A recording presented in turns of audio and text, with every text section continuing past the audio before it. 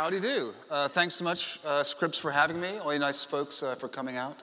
Kima for coming all the way from Los Angeles. Thank you for having me, inviting me. I usually spend Tuesday nights at home in my apartment weeping over my regrets. So this is a nice change of pace for me anyway, and perhaps some of you as well. So yeah, so the new book is called The Nickel Boys.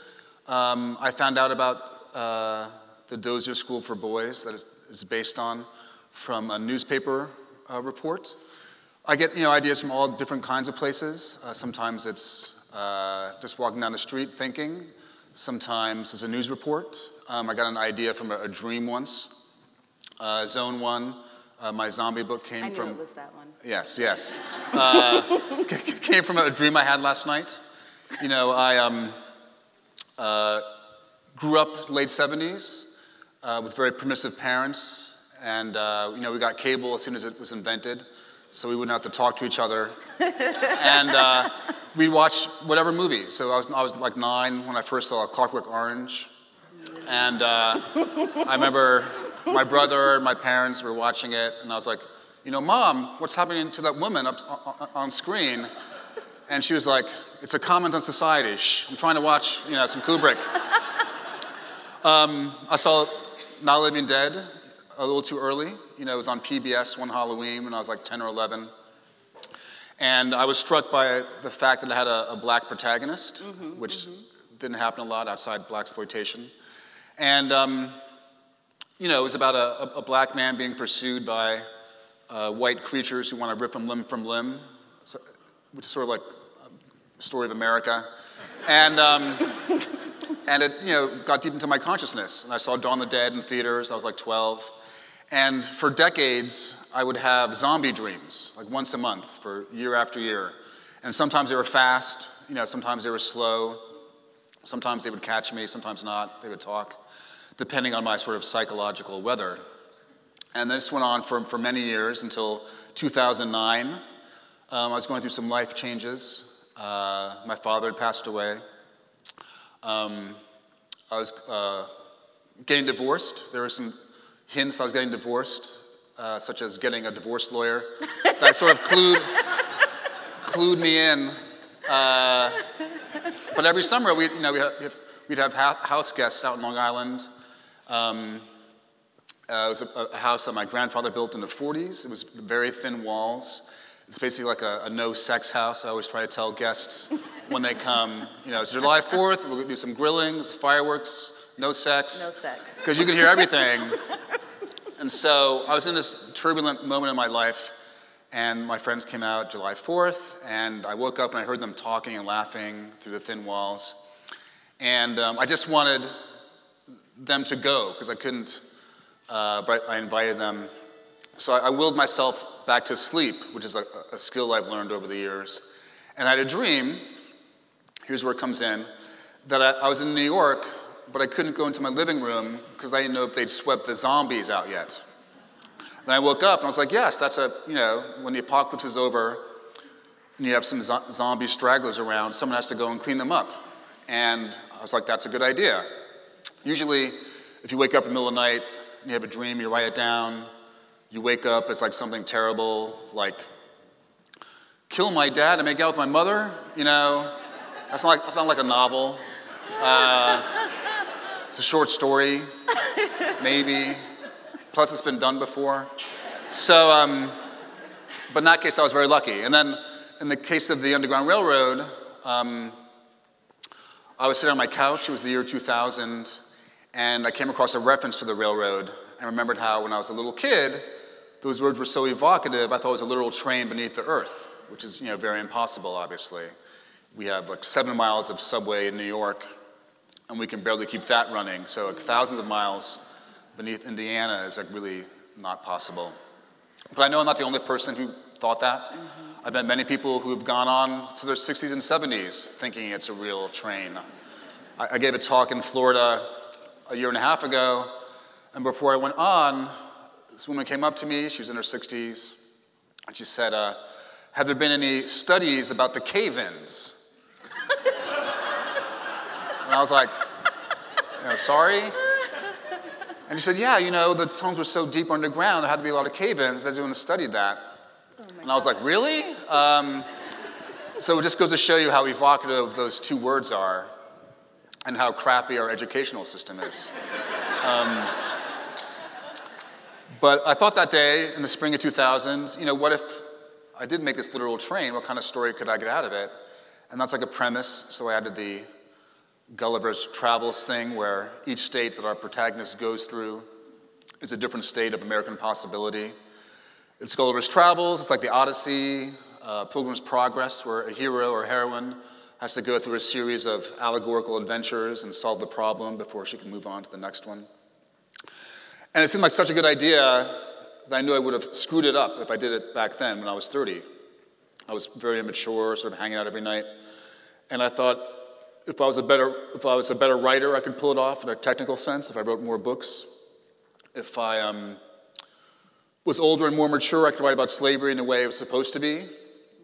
If I saw the world, had some Hemingway-esque adventures, stabbed a hobo with a penknife or something, I could bring that life experience to the book and make it sing. So each time I finished a book, I would pull out my notes and ask myself, am I ready? And the answer was always no. Until 5 years ago, I told an idea to my editor, but I was having some doubts about it. So I decided to tell him about this underground. I decided to tell my wife about this Underground Railroad idea and share the idea, get her feedback. As some of you know, sometimes in a marriage you have to make conversation to kill the silences. So I told her about the idea, and she just said, well, I don't want to say that the book you're working on now about a Brooklyn writer going through a midlife crisis is dumb per se. But this other book sounds really good. So I was like, huh. I told my agent, I've worked with for many years. She's always very supportive. And she just said, well, both ideas are good, which is not very helpful. But then she did something she never does, which was email me on a Sunday, and she said, I can't stop thinking about this other idea of yours. So that was like 2 votes. Wednesday was shrink day, so I told my shrink, and she just said, what are you, crazy? I mean, we both know you're crazy, but with your issues, you should totally work on this idea or whatever. So that just left my editor, who I already sold this other idea to. So with some trepidation, I called him up, and he just said, giddy up, motherfucker, which is old school publishing talk for, that sounds very compelling, and you should pursue it. So I did, and it worked out okay. But the Nickel Boys is based on a real-life reform school that operated in Florida for 110 years. It wasn't just juvenile delinquents who would go there. It was orphans and wards of the state, people who had kids who had nowhere else to go. And even from its opening in 1903, 3 years after it opened, they found kids as young as 6 shackled, put in solitary confinement. And every couple of years, there'd be an investigation and talk of reform, and then it would recede, and nothing would happen. And this went on for many, many years until 2011. And then in the summer of 2014, they were trying to develop the land, and they found 55 unmarked graves. And there were students who had died of influenza, and also students who had like blunt force trauma to their skulls and buckshot in their skeletons who'd been killed. And it was a very rough summer. It was like 2014 when I came across this news report. Michael Brown had been killed in Ferguson, Missouri by white policemen. Eric Garner in Staten Island, New York, choked to death by a white policeman on a street corner. And it seemed that no one is ever held accountable for these acts of police brutality. And if we're capturing 2 on cell phones, how many more are we not seeing? And if there's one Dozier school, how many other stories do we not hear about? And the survivors who were being interviewed in the news reports were mostly white, but the school was majority African American. So I wondered what story I could get out of the black side of Dozier in the 60s. So I'm going to read a brief bit, and then we'll talk. Thanks, Kima. The boys rooted for Griff, even though he was a miserable bully who jimmied and pried at their weaknesses and made up weaknesses if he couldn't find any, such as calling you a knock-kneed piece of shit, even if your knees had never knocked your whole life. He tripped them and laughed at the ensuing pratfalls and slapped them around when he could get away with it. He punked them out, dragging them into dark rooms. He smelled like a horse and made fun of their mothers, which was pretty low given the general motherlessness of the student population. He stole the desserts on multiple occasions, swiped from trays with a grin, and even if the desserts were no great shakes, it was the principle. The boys rooted for Griff because he was going to represent the colored half of Nickel at the annual boxing match, and no matter what he did the rest of the year, the day of the fight, he would be all of them in one black body, and he was going to knock that white boy out. If Griff spat teeth before that happened, swell. The Nickel Academy was a reform school for boys, juvenile offenders, wards of the state, orphans, runaways who lit out to get away from mothers who entertained men for money, or to escape rummy fathers who crept into their bedrooms at night. Some of them had stolen money, cussed at their teachers, damaged public property. They told stories about bloody pool hall fights and uncles who made moonshine. A bunch of them were sent there for offenses they never heard of before: malingering, mopery, incorrigibility. Words the boys didn't understand either, but what was their point when their meaning was clear enough? Nickel. The combat served as a kind of mollifying spell to tide them through the daily humiliations. The colored boys had held the boxing match for 15 years, since 1949. Old hands on the staff remembered the last white champion and still talked him up. Other things about the old days they talked about less often. Terry Doc Burns had been an anvil-handed good old boy from a musty corner of Sewanee County who'd been sent to Nickel for strangling a neighbor's chickens, 21 chickens to be exact, because they were, quote, out to get me, unquote. Pain rolled off him like rain from a slate roof. After Doc Burns had returned to the free world, the white boys who advanced to the final fight were pikers, so wobbly that over the years, tall tales about the former champion had grown more and more extravagant. Nature had gifted Doc Burns with unnaturally long reach. His legendary combo had swatted down every comer and rattled windows. In fact, Doc Burns had been beaten and ill-treated by so many in his life, family and strangers alike, that by the time he arrived at Nickel, all punishments were gentle breezes. This was Griff's first term on the boxing team. He had arrived at Nickel in February, right after the graduation of the previous champ, Axel Parks. His emergence as the baddest brother on campus had made him Axel's natural successor. Griff was a giant, broad-chested and hunched like a big brown bear. His daddy, it was said, was on a chain gang in Alabama for killing his mother, making his meanness a handed-down thing. Outside the ring, Griff made a hobby of terrorizing the weaker boys, the boys without friends, the weepy ones. Inside the ring, his prey stepped right up so he didn't have to waste time hunting. Like an electric toaster or an automated washing machine, boxing was a modern convenience that made his life easier. The coach for the colored team was a Mississippian named Max David, who worked in the school garage. He got an envelope at the end of the school year for imparting what he'd learned during his welterweight stint. Max David made his pitch to Griff early in the summer.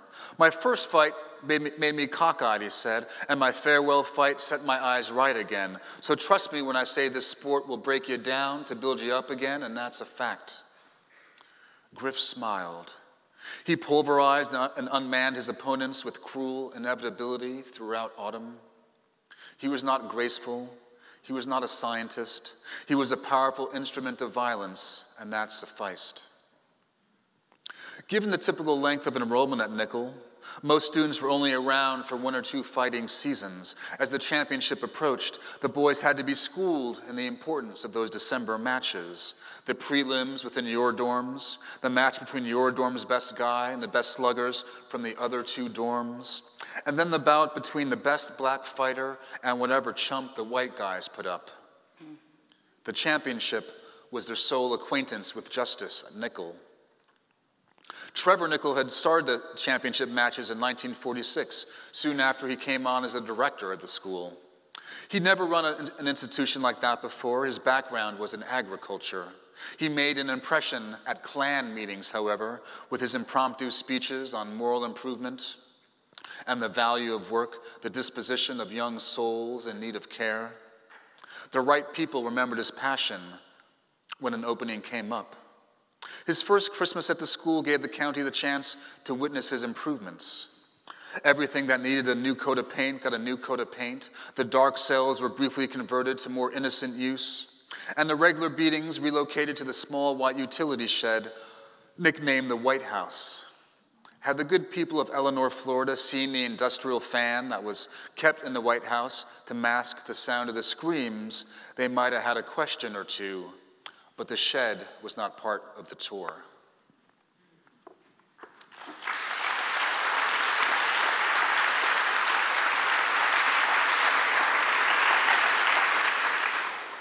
First, thank you for that incredible reading. It's always such a pleasure to hear directly from the author. I want to begin by pivoting just a little and asking you a 2-part question. And the first part is, where were you when you found out Toni Morrison died? Yeah, I mean, like everything that happens, I was probably prone and on my phone looking at Twitter. You know, I mean, I remember being a kid, I became an avid reader by reading my mother's books and my sister's books. I had 2 older sisters.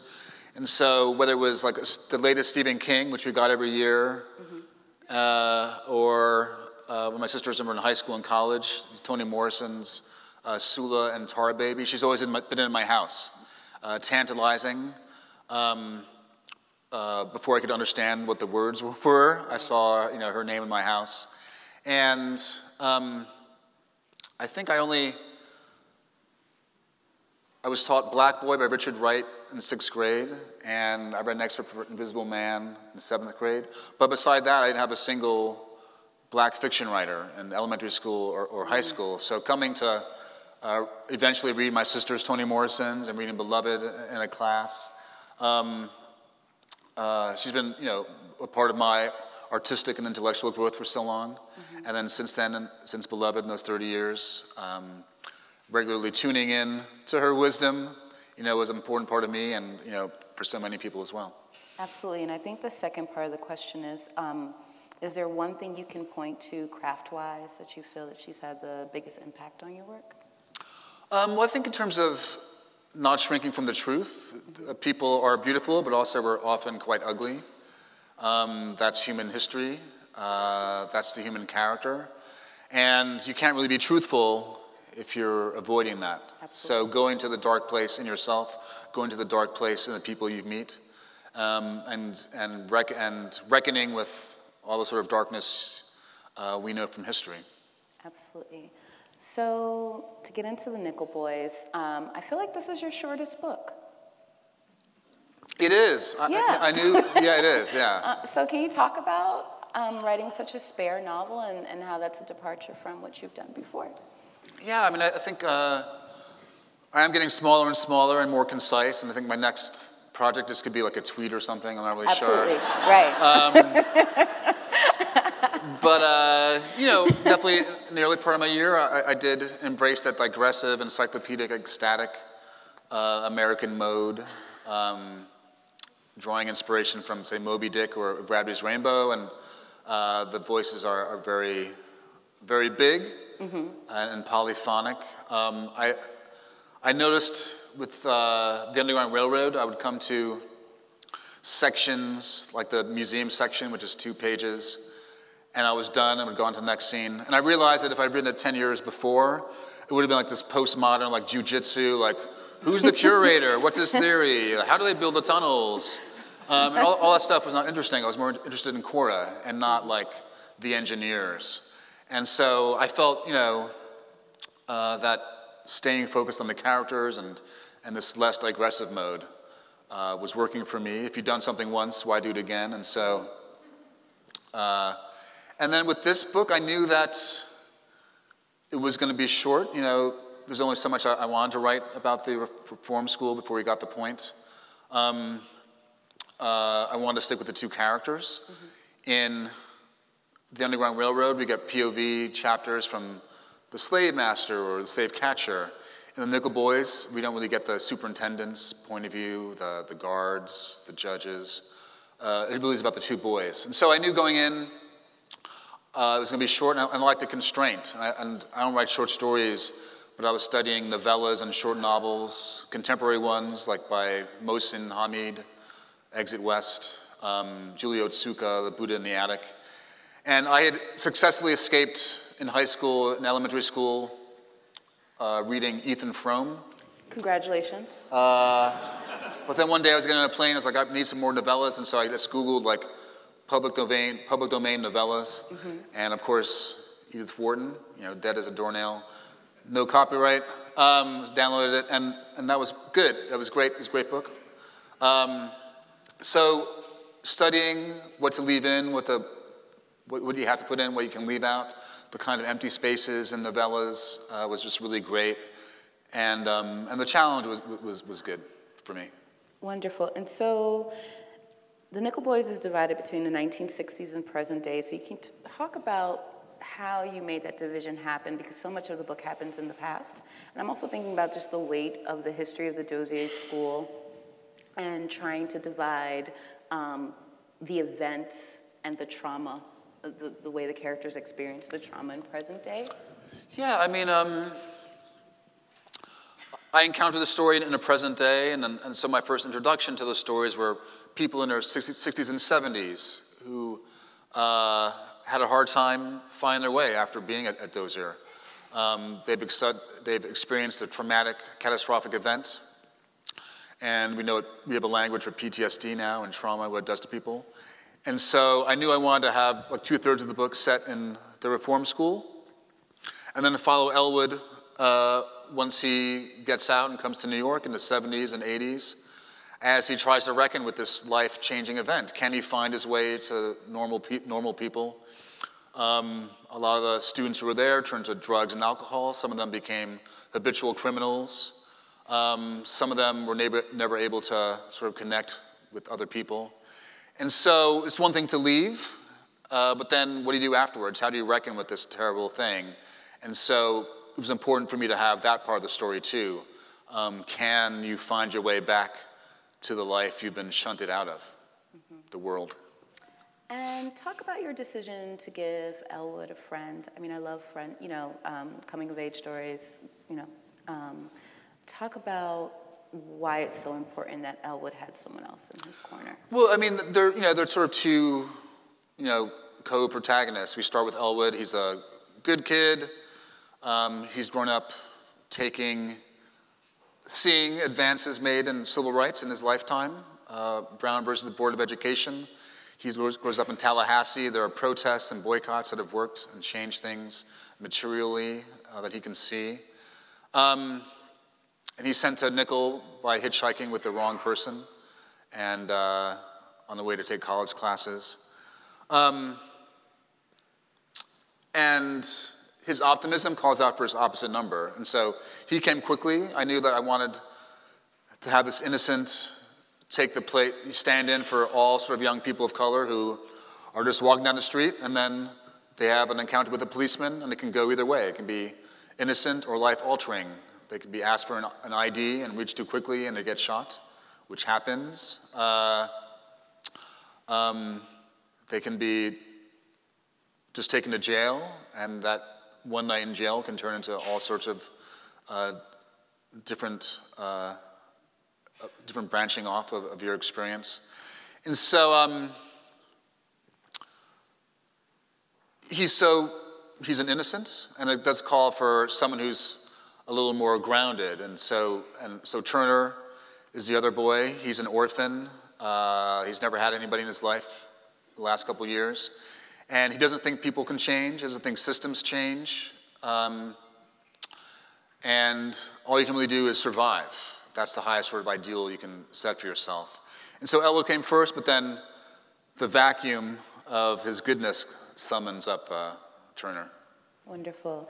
And so when I was reading it, I couldn't help but think about Jesmyn Ward's Sing 'em Buried Sing, and the comparisons between what was happening in the reform school and then what's happening in the prison in her novel. And I'm just wondering if you came across any bit of fascinating research linking those two ideas, right? The school, because the school and the prison are very closely related for Black children in the South, right? No, they're different size cages. Right. And so in the book, in the acknowledgments, I mentioned the movie Brubaker, which I saw again when I was really young, Robert Redford, and it's based on the memoirs of a warden in the Arkansas prison system. And so I went back to that book when I was doing research for this book, and some of the corruption, supplies for the inmates in the prison going to the community, the construction materials to build a roof, going out the back door, and so it collapses and killing people, all come from that book, and how common it was in the South in prisons. And he writes about finding the warden, about finding graves on the prison sites that are unmarked, how they get there. A prisoner gets out of line. They tell the world they escaped, but actually they're in the ground. And that's the same thing that happened in Dozier. The same thing happens in, if you know the story of the St. Mary's School for Unwed Mothers in Ireland 2 years ago, they found bodies of children and babies. And when I've been traveling with the book, people have said, oh, this reminds me of the residential schools in Canada. They took indigenous children from their families to teach them white culture, and some of the same abuses happened. I was in Houston yesterday, and I read the details a few months ago, but people were like, there's a prison called Sugarland or Sugarville outside Houston, and they just found a bunch of dead bodies from dating back decades. This is how we treat, I think most of it in terms of children, how people in power treat the completely defenseless, but it's also how we treat prisoners and our incarcerated millions. Right. And then I'm wondering if you can talk about your decision to include Dr. King's words in the text, and do you feel like the book would be the same without those excerpts of Dr. King's speeches? Well, I mean, I was talking to some students today about how I outline things, and you make a decision for a character, then you have to follow through. So with Core in the Underground Railroad, will my protagonist be a male or a female? If it's a female protagonist, there's a different set of problems. You're subject to your master's sexual desires. You're supposed to pump out babies, because more babies means more slaves, more money for your master. So if you commit to a female protagonist, you have to deal with, does she have kids? How old is she? She's probably been sexually abused, and that determines her psychology. In the case of this book, I decided to set the book in '63. It's the height of Jim Crow, but it's also the moment where we're seeing advancement in terms of civil rights. So we have that optimism and pessimism. We have progress and no progress. So who would he be inspired by? And that's Dr. King. He works in a stationery store. He is reading Life magazine every week, and he sees these dynamic crusaders. And then, it grows. Like, if he's attracted to Dr. King, which speech speaks to Elwood's personality, and which speech addresses the larger thematic concerns, how much, where does it go? He became an important voice. In some ways, Elwood is like this really super goody-goody that I can't relate to. But he was part of this real generation. And hearing Dr. King's voice after decades, I hadn't really studied him in a while, I realized that Elwood is not really unlikely. He's part of people who actually, did things. Right. And he is impossible, and so is Dr. King. How do you leave your house to march knowing that at the end of the street there are white men with fire hoses and guns and pickaxes waiting to beat you up? But they did it. Mm-hmm. And so, going back to King and the story of his various protests and marches kept me grounded in the real reality of that generation. So I'm going to ask one non-craft. So I'm not a fan of non-craft questions, but I'm going to ask one not craft question. Just how do you protect yourself when you're writing something like this? Yeah, I mean, it's 2 heavy books in a row. Yes. I usually have books with more jokes, and in this case, I felt compelled to, write The Nickel Boys. With Underground Railroad, I did the heavy lifting before I started. It's one thing to watch Roots when I was 8. Another thing as a 40-something, to really delve into history in a more serious way. And I had to reckon emotionally with the fact that it's a miracle I'm here, that this or that ancestor wasn't killed in the Middle Passage, wasn't killed in this plantation, and they somehow had a kid who had a kid who had a kid. That sort of existential dilemma. Since I was deforming American history and the story of slavery with the fantastic part of Underground, I wanted to get it right in Georgia before I got it wrong. So I was going to have a realistic depiction of the plantation, which means it's brutal. It's not like Gone with the Wind, where some white lady is being self-actualized against the backdrop of slavery. It's like, oh, they're burning my house down. They should burn your fucking house down. You're a fucking slaver asshole. So it was going to be brutal. With the Nickel Boys, I knew it was tough. And for the first time, for the last 6 weeks, I was just really bummed out and depressed. I intended to go down and actually see Dozier. I kept putting it off, and then I started to have a heaviness in my chest when I thought about going down there.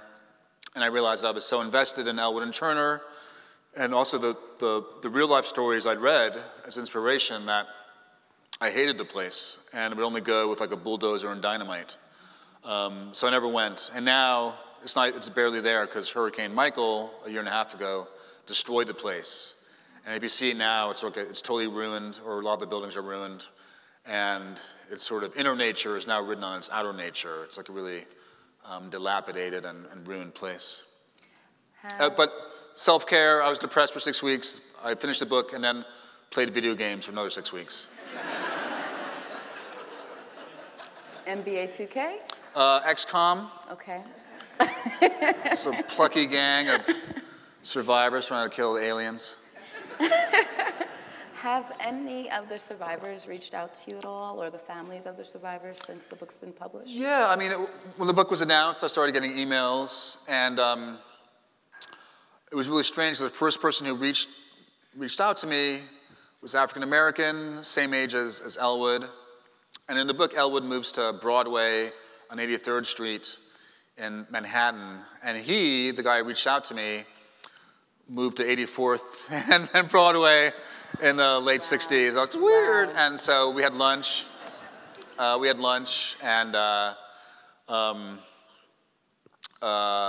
he was the first person I met from there. And he said it was great. He learned discipline there. He learned trades. There was no homosexuality. He stressed that a lot.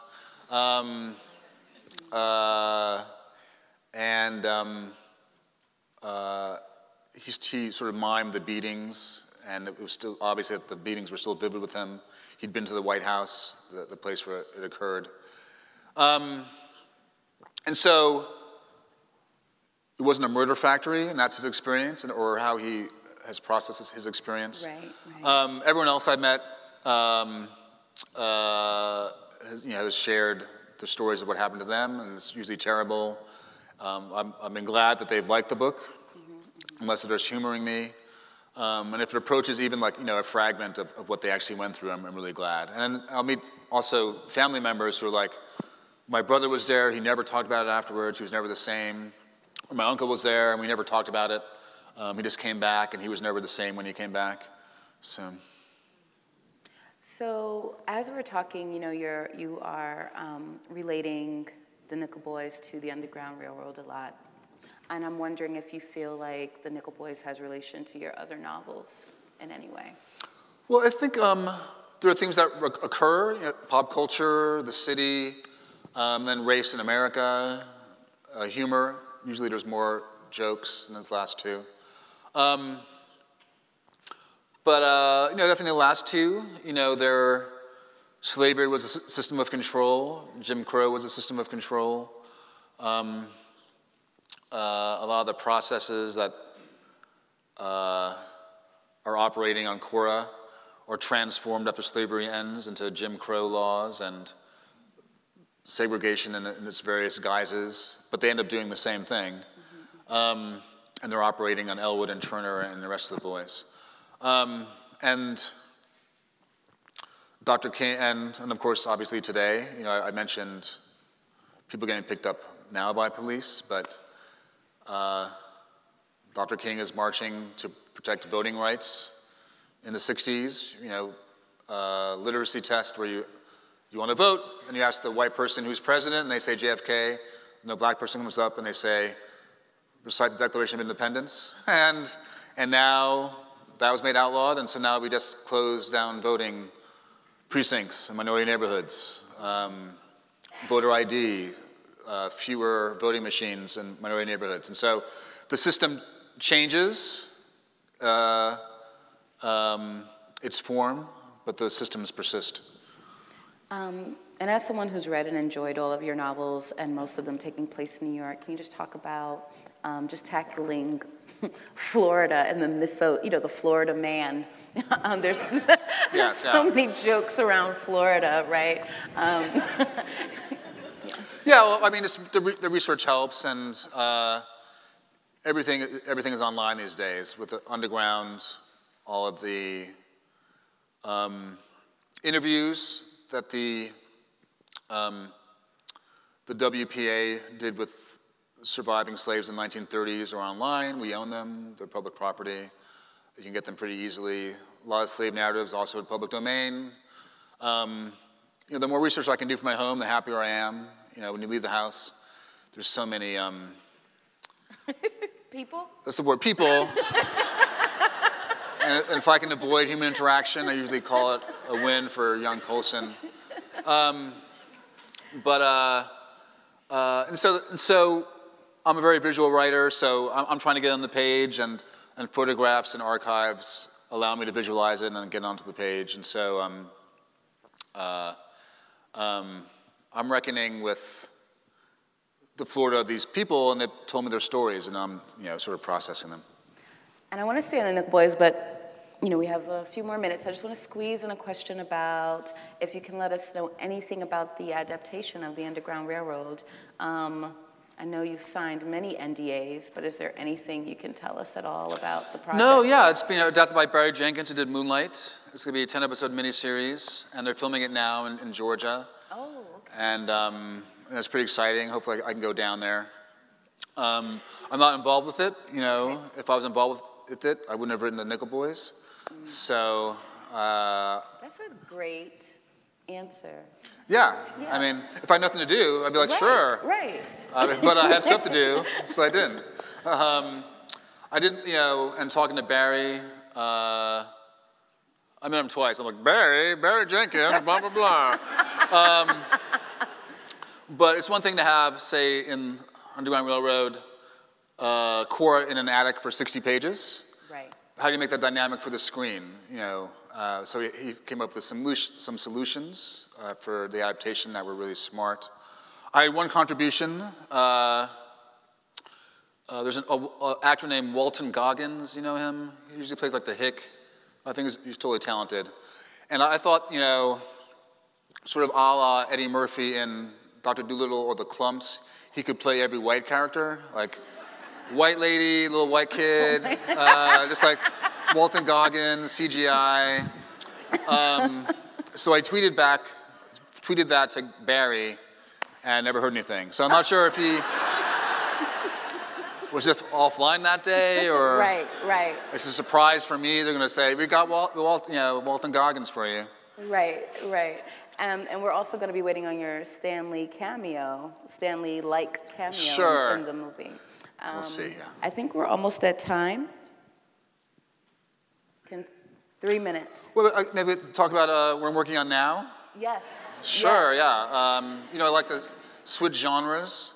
So I've written a zombie novel, a coming-of-age novel, these two historical novels. So I'm wrestling with 2 ideas now, and I'm trying to decide which one to do. One is sort of less obvious for me. It's a romance. Ooh. It's a love story set on the eve of the Russian Revolution. Ooh.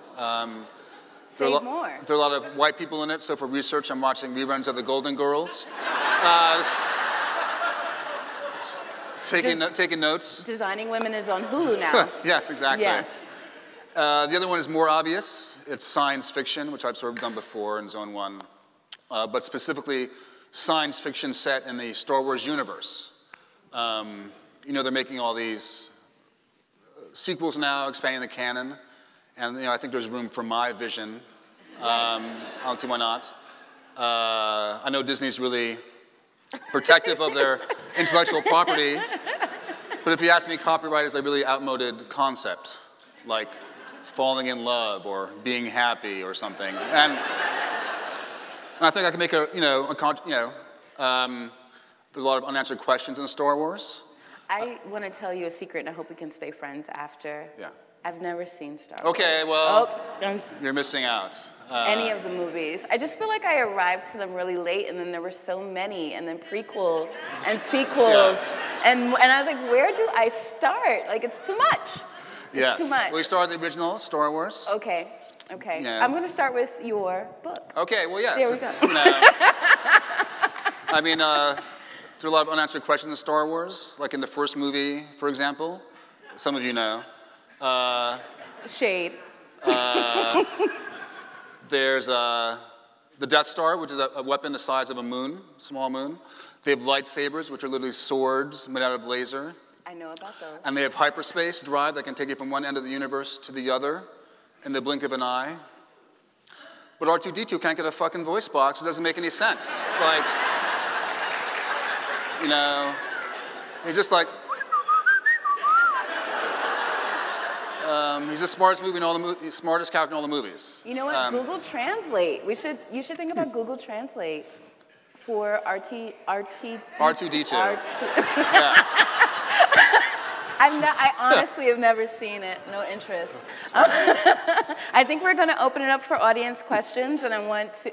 Well, first of all, a round of applause for Colson Whitehead. Thank you.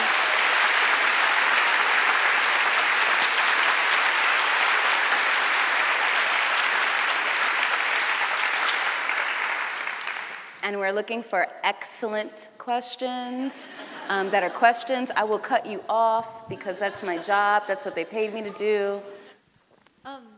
In making the book, did you interview any survivors, or how did you do the research to get the detail in your book? Sure. Newspaper accounts. There are some memoirs. The survivors have a website where dozens and dozens of people have given those are stories, and some are 2 paragraphs, some are 300 words, and then photo archives. I didn't want to talk to anybody because I wanted to have my own voice. So it is a school, and it is how it worked. And then I populate it with my own folks. Thank you. Ooh, that's going to pass. Hi there. Could you talk a little bit about the beginnings of your writing career and how long it took you to become a great writer?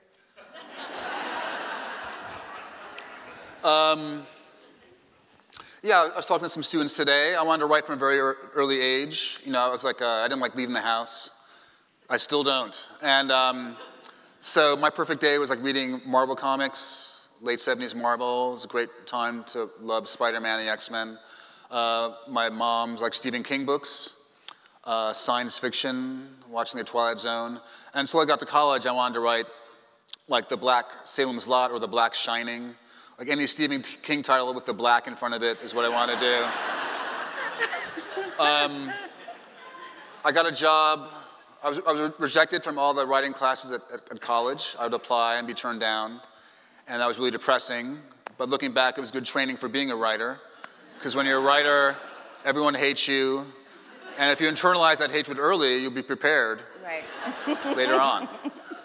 And I started working at the Village Voice when I got out, and the Village Voice was a great place to be a young writer. You could just snag people for work.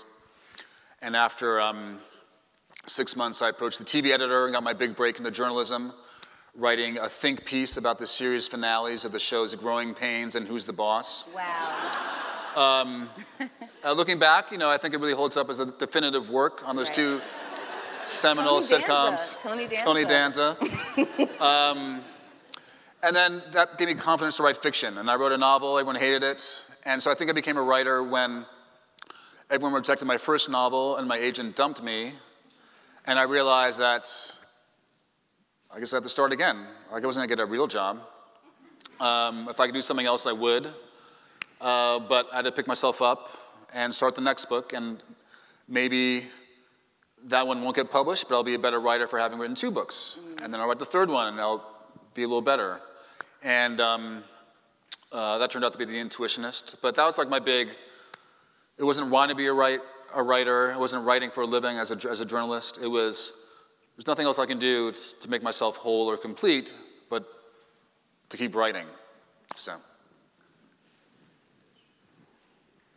There's someone on this side here. I have a question. So since you've written... Can you raise your hand? Yeah. Oh. Okay, hi. Hi. Since you've written these last 2 novels about the major plights of African Americans, starting like Underground Railroad to Nickel Boys, if you were going to write a novel about the plight of African Americans now, what would you focus on? The plight of African Americans now? It's slavery and Jim Crow. Right. Yeah, there's nothing else to add on top of that, except a white supremacist president who wants to bring us back to, the most severe of things of Jim Crow. But it all starts, slavery is not the original sin of America. It's the dispossession of Native Americans. Sorry, slavery, of Africans isn't the original sin. It's the dispossession of Native Americans. And slavery comes swiftly after. But those, what happened 400 years ago ripples out in different ways. So thank you for your question. Hi, I'm curious to know what you are currently reading, watching, and listening to. Reading, watching, listening to. I always go blank when that's asked. I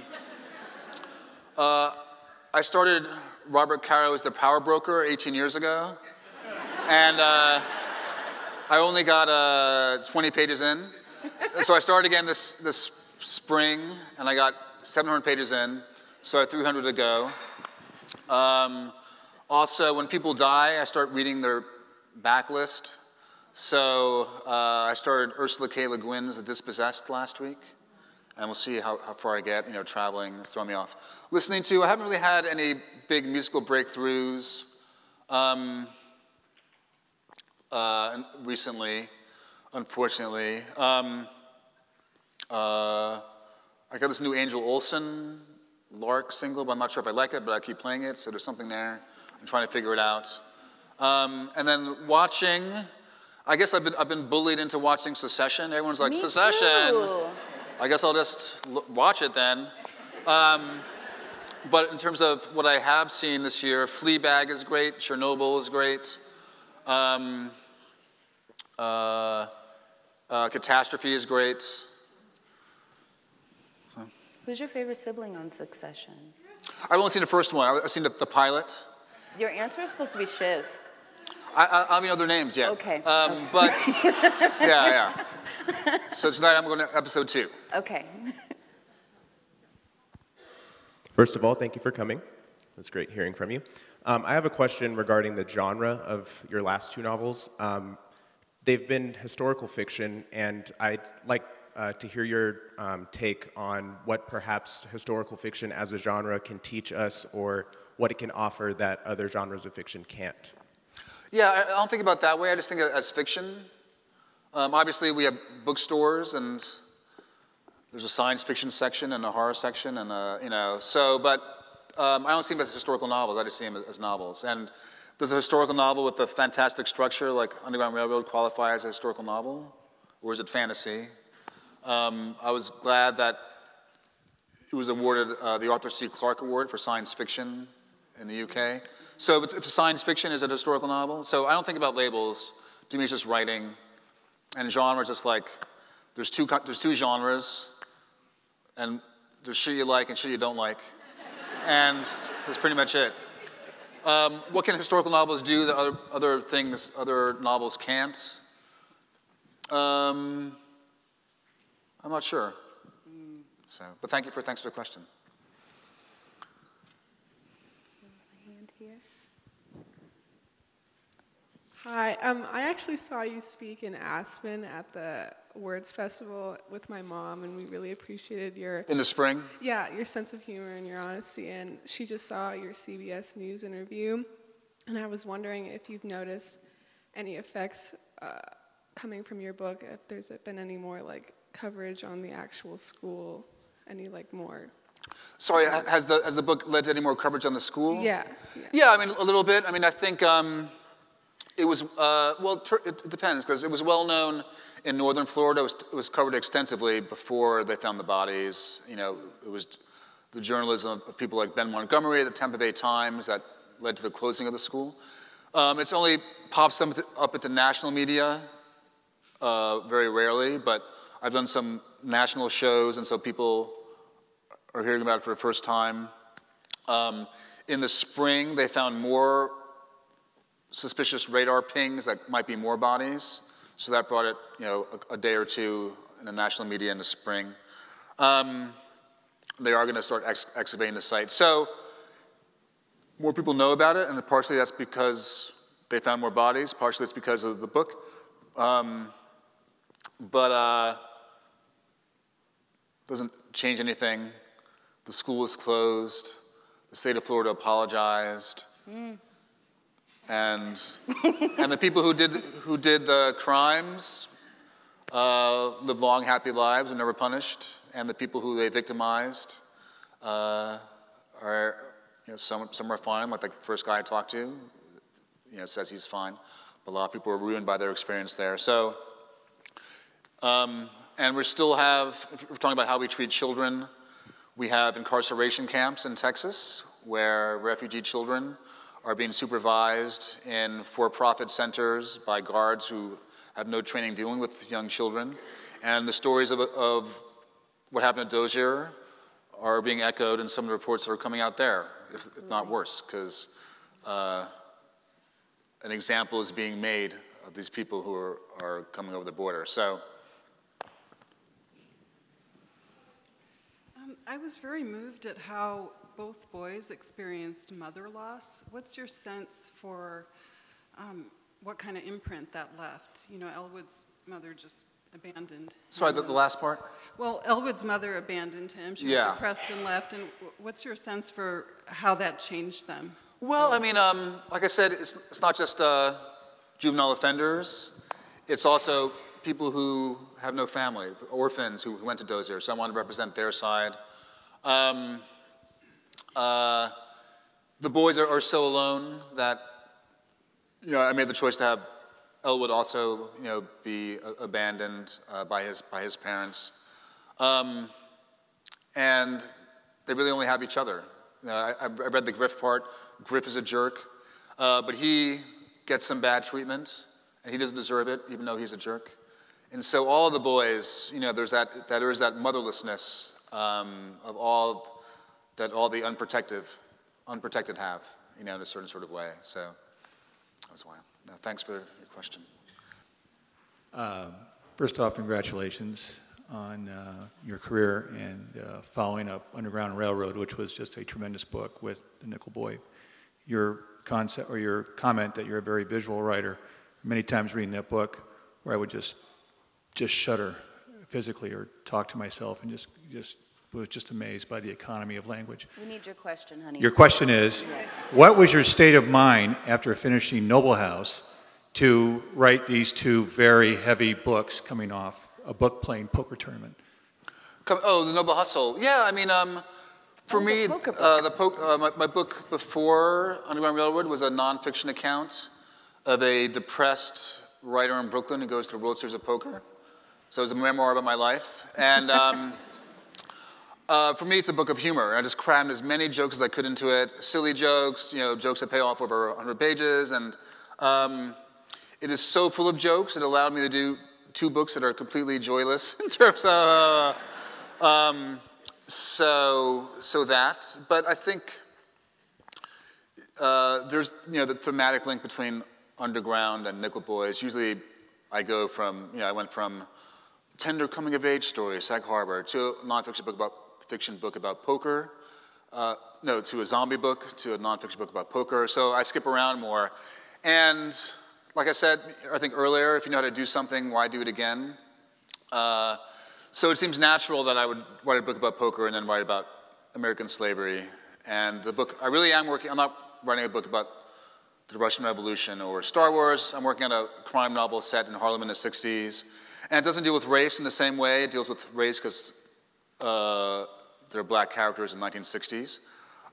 It deals more about the city, which means real estate, which means capitalism. So, but it's very different from the last 2 things I did. And I think when I was a kid, I listened to a lot of David Bowie and watched a lot of Stanley Kubrick.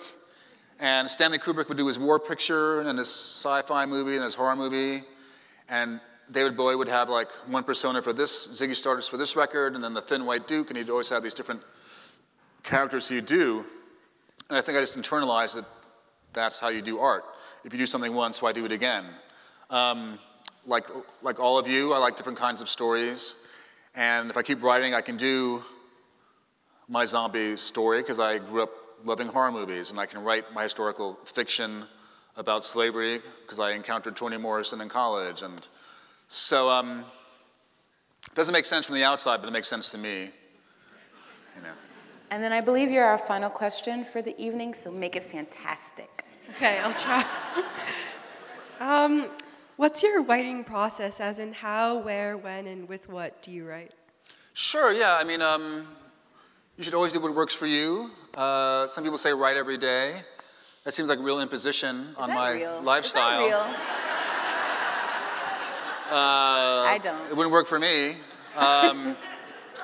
But Graham Greene would write 300 words and then stop, and he wrote 50 books. So, so do what works for you. But for me, 4 or 5 days a week, from 10:30 to 3, that's a good day's work. Whew. 1 to 3 pages. And if I can do 8 pages a week, I'm making progress. So 8 pages, it can be Monday and Wednesday and Friday, or Thursday through Sunday. But if I get 8 pages, after 4 weeks, that's 30-something. After 9 months, that's 300, or and that's a novel. If I write 4 a week, that's 300 in 2 years, and that's a novel. So writing a novel is so terrible that if I can break it down and see it get closer, I feel good. If I can see the ending, I feel better, whether it's a novel or a children's birthday party. If I know there's a definite end. And also, if I get up and don't feel like working that day, or I have a dental appointment, I don't work, I can revise maybe. So I'm always going forward and back and forward and back and revising as I go along. So when I get to that last page, it's pretty done. The next week I'll proofread it and change some things around, but that first draft is pretty done because I have gone over everything except that last 3 pages many, many times. So. Can we get another round of applause for Colson Whitehead? Thanks, guys. Thank you. Thank you. Thank you.